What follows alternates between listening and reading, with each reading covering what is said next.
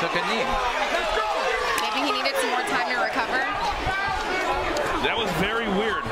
That was. I'd love to see the replay. If anything ever touched him to cause him to go down. All right, now wild exchanges between these two.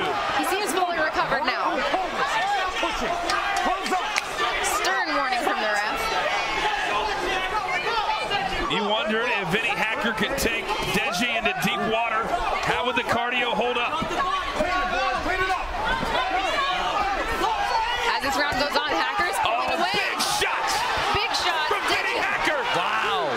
Oh, and we get a standing 8. No way. This is going the other way. It is. Deji seems like he's almost quitting. Mid-fight.